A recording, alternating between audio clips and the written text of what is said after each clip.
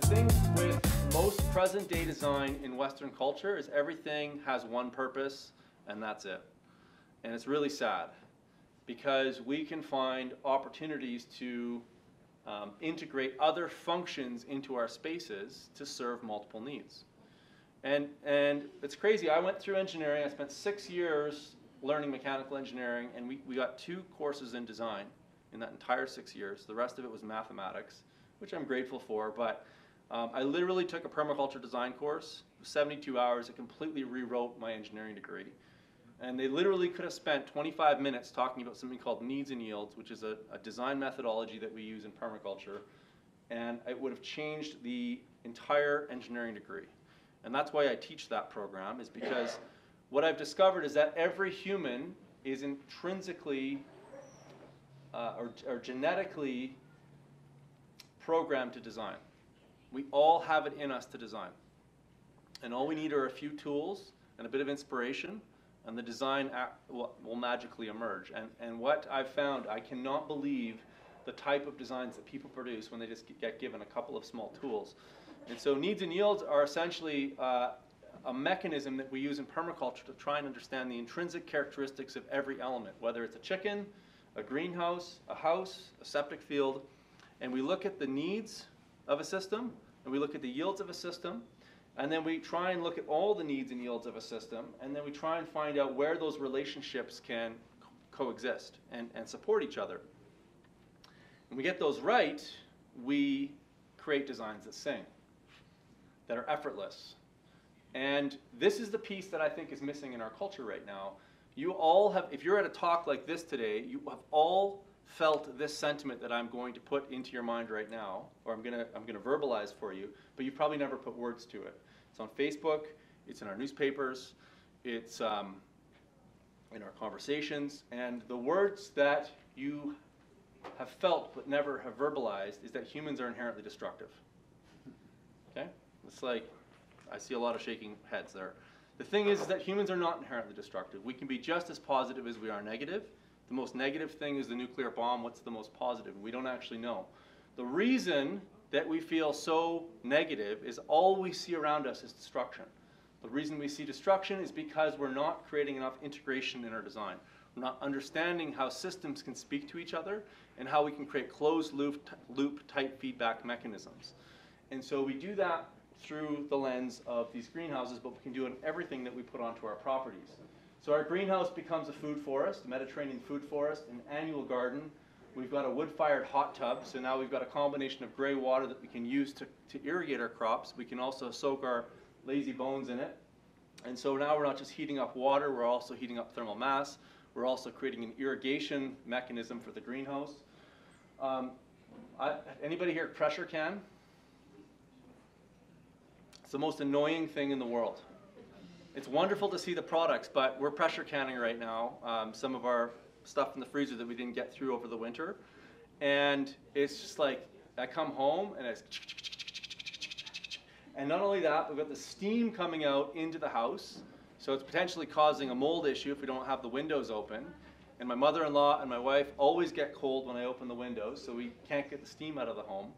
And so where do we want steam and thermal energy? And we're not necessarily going to be spending tons of time out there as in a greenhouse. So why not put a commercial kitchen in here to take the products from here, process them in a way that, in a place that can take the steam and wants the surplus heat. And if it's a gas stove, which it probably should be, if you're going to use gas, well, now we've created a system that can use the CO2. And then when we're done, we can move the product down into a root cellar at the bottom. And so we can go a step further and we can say, well, in the summertime, the root cellar wants to stay cold. So we can use this thing called earth tubes, which basically take a small DC solar-powered fan, pull air underground, cool it down from, let's say, plus 30, and inject it into the root cellar to keep our produce cool through the winter. This also makes sure nobody dies of asphyxiation in the root cellar if things are decomposing, because now we've got a steady flow of air moving into the greenhouse. The surplus energy from the root cellar is going to be cool, so we actually have a way of calculating cool energy. We call it coolth. So in the summertime when the greenhouse is overheating, we're moving cold air which is potentially got some contaminants into it, into the greenhouse to cool the greenhouse down, feeding the plants with some of these contaminants that would asphyxiate us, and acting as a cooling mechanism. We're also preheating the ground through the summertime with these air tubes, so that in the wintertime, now we're taking -40 air, -30 air, underground, pre-warming it, so we're not going to freeze our root cellar. And then again, any byproducts of decomposition in our root cellar is then going to move into the actual greenhouse itself. So every element serves functions to every other element and creates a stronger system as a result of it. Okay, so that's perfect. I've got time for questions. I went through a ton of stuff there. We've got 10 minutes for questions, and I can go back into any of the slides and talk about them. There you go, yeah. You kind of lost me on why the greenhouses in Medicine Hat are orientated all over the place. I didn't quite understand the rationale there. So basically, especially in Medicine Hat, natural gas is even freer than free. And so they would rather pump heat into the greenhouse and glaze the entire surface and optimize it for light as opposed to optimizing it for thermal energy. Okay. I didn't quite catch the heating bit. Yeah. Okay. Yeah. So because glass is such a poor R value, they're literally just dumping energy in there to keep it warm so that they can maximize solar lighting. Okay, I understand that. Yeah. Thanks. Yeah. Is there a minimum size you need? Like, can you use these concepts in something that's quite compact, or does there need to be a certain size for them to be effective? So today we're going to see a 100 square foot greenhouse, and it's 100 square feet because it doesn't need a building permit. And that, I mean, that's the smallest that I would go. I have a 200 square foot greenhouse, which you're also going to see today, and I think it's too small. For me, the one that we're going to see at Hull Service is about an optimal size for a family. But it's a much larger structure, and it costs a little bit more. So that's about, I think, 500 square feet. And the one in Canmore at the Alpine Ethical Schoolyard, is that? That's probably 350 square feet, I think. That's a pretty good size too. Yeah, that was a straw bale greenhouse actually, and I was really skeptical about using straw. But what's really cool about straw and all natural building materials, if they're used properly, is that if you've got a vapor permeable membrane, basically, in this case it's plaster, on both sides, then you have sufficient drying effect in the wall. So it can dry to the inside and to the outside depending on the conditions.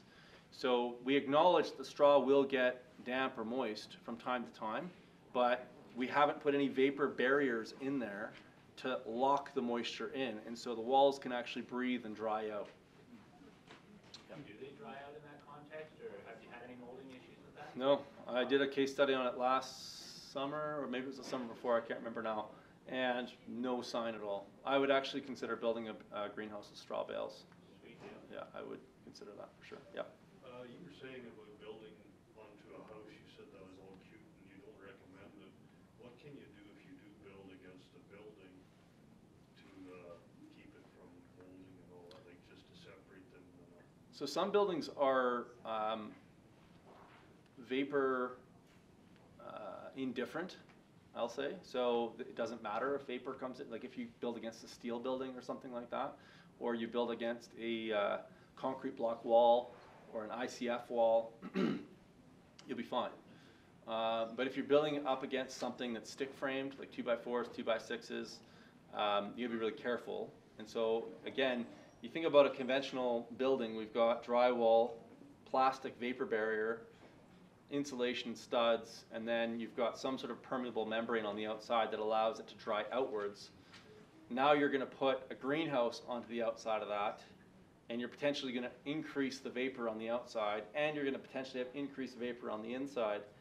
You might not have enough drying impact in there. And so probably, ironically, a straw bale wall in between the two of them might be good. The way that Dale did it, he actually went the other way, and this is a very reductionist or engineering kind of approach to it, but he basically sealed the crap out of both sides of the wall to stop anything coming in. But we'll see how that pans out. I have my, suspicions about it in terms of vapor will always find a way. It's relentless. And so if you try and lock vapor out, vapor has a very strong case of FOMO, and it will get its way in there eventually.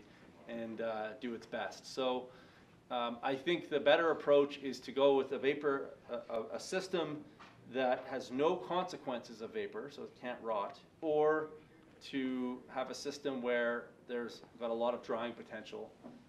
That's a really good question for a building scientist if you're going to do that. And even as a designer of these spaces myself, I would engage a building scientist to help design that wall system in between the two spaces. Okay, we have time for one more question, then we're gonna have to run to the greenhouse tour, so we'll take one more. Well, it's kind of related to the other one, but so sort of that picture with the commercial greenhouse, or the commercial kitchen attached to the greenhouse, was the mold controlled because of that system you were talking about, or? So that greenhouse that I've designed is made out of materials that are indifferent to vapor.